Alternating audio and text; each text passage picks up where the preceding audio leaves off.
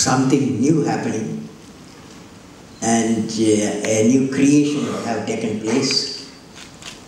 So I'd like to congratulate Mahindra for inviting me for such a beautiful place, and my greetings to him and Dr. Pavan Goenka, Mr. Rajan Vajedara, and distinguished guests, Mahindra community. Good evening to all of you. Friends, I am indeed delighted to participate in the inauguration of Mahindra Research Valley, a temple of creativity and innovation and I am very happy to inaugurate the Mahindra Research Valley Temple of Creativity and Innovation at Mahindra World City, Chennai. My greetings to all of you. I am sure Mahindra Research Valley will facilitate Mahindra Group to generate innovative world-class automotive products and transform India into a global player in automotive industry. I am very happy that the first product to be designed just now, which was referred in Mahindra Research Valley, XUV 500, has already been declared an important contribution. And I wish that the Mahindra Research Valley and its team to make many innovations in the automobile sector as a system and parts.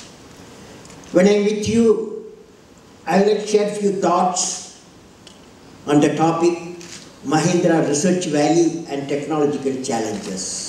For next 15 minutes, I am going to talk to you this area. That's my favorite area, technological challenges. Friends, when I was studying the Global Innovation Report for the year 2011, I found that as per Global Innovation Index, Switzerland is ranked 1, and Sweden 2, Singapore 3, Hong Kong 4, and India 62, far away. And there is a relationship between the innovation index and competitiveness. While India is 62 in innovation index, our ranking global competition index is 56 in 2010 and 11. If India has to graduate from the present ranking of competitiveness index of 56 and become equal to economically developed nation within top 10, it is essential that the building indigenous design capacity, capability, and leading to innovative index to better than 5 through growth has to be achieved by the use of technologies essentially developed elsewhere based on scientific discoveries and patent generated before 10 to 15 years now what we are using. Definitely latest technologies resulting from latest scientific results are not available from, naturally to not be available from developed countries. So friends, I feel hence research is a very, very vital and particularly basic science which will result in the latest technology required for meeting global competitiveness by Indian organization, institution, industry. I am happy the institutions like Mahindra Research Valley are coming up to fulfill these aspirations of the nation and enhance the ranking in innovation index and competitiveness index of the country. Now, I don't know whether I should go for a lecture or discussion. What is your suggestion? You're the boss. Okay, let me see. I will go in between, I will do that. Now let me first discuss the research areas for finding solution to environmental pollution problems. The World Energy Forum has focused on what is going to be the status of fossil fuel based on materials like oil, gas, coal in the next 50 to 100 years. I am anti-fossil fuel flow. I am arguing wherever, when the automobile use petrol, I am always against it. So it is estimated, but I have come to the organization where liberally you are using. But still I will attempt, I will be very friendly with you.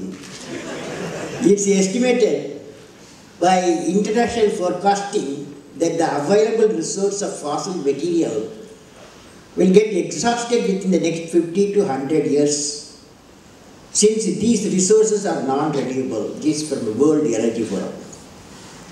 And also, friends, I would like to share with you about the recent article in the New Scientist, which mentions about dumping of 38 billion tons of carbon dioxide into the atmosphere by all the nations every year. Not only we are fourth ranked.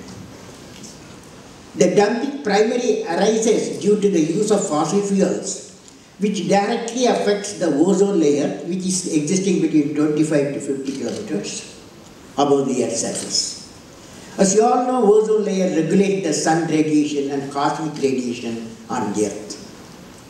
Earth experiencing both stratospheric cooling and also tropospheric warming. The question is, how do we protect our Earth by protecting the atmosphere? This poses the challenge to automotive researchers and engineers to concentrate on improved combustion engine, alternate fuels, renewable energy sources, and alternate power plants. Now, automobile researchers are continuously working on increasing the specific power output and reducing the fuel consumption and emissions.